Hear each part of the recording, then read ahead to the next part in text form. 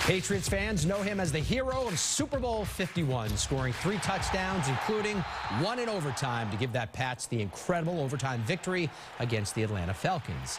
But running back James White spent most of last season on injured reserve. Now he's getting ready to return to the field, and WBZ's Dan Roche is here. But, Danny, White had a rough recovery. Yeah, he certainly did. James White has done it all in New England, winning 3 Super Bowls while being a perfect Patriot, both on and off the field. But after a career-threatening setback last season, it hasn't been easy, but he's finally on the road to recovery.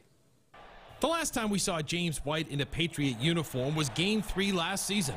White suffered a gruesome hip subluxation injury, leaving him with doubts that he'd ever play the game again. Being kind of confined to a bed for the first few months and, not really being able to move around and do things for myself, like you think to yourself, like, how could I ever run and move and all that stuff ever again? But just after the new year, White turned a corner. I'd say over like the past two and a half months, I've started walking or so and kind of getting back and doing normal exercise and things of that nature. So I've been getting better and better, feeling pretty good. Mentally, it's also been a challenge for White. His wife, Diana, helped him through it, as did his kids, Xavier and Sky. I have a 2- and a 1-year-old, so that's 24/7 busyness. So they help get my mind off all the injury and things of that nature. So entering the offseason, White was a free agent.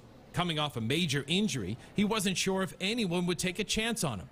But one person did, which made his return on a 2-year deal to New England an easy decision. Bill's one of the greatest coaches of all time, and we built a great relationship over the years. Bill had the confidence to, and wanted me back. So that was kind of important to me. To still be wanted after this was definitely something that helped me out a lot.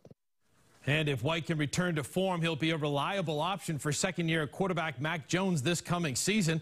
Let's hope he's able to get back physically where he needs to be. David and Paula? Well, you were saying that he's 30, and we've seen with other athletes, hip injuries are tough. Yeah, hip injuries can be dangerous with a professional athlete. We saw it with Tuukka Rask, who tried to come back this season with the Bruins, had to retire. Mikey Lowell had the same thing with the Red Sox. He had to retire. So keep an eye on this. They may go out and sign a few running backs. Leonard Fournette in for a visit, free agent today with the Patriots. So again, fingers crossed, hopefully everything will go well with White. All right, Roche, thank you so much. Appreciate it. Thanks.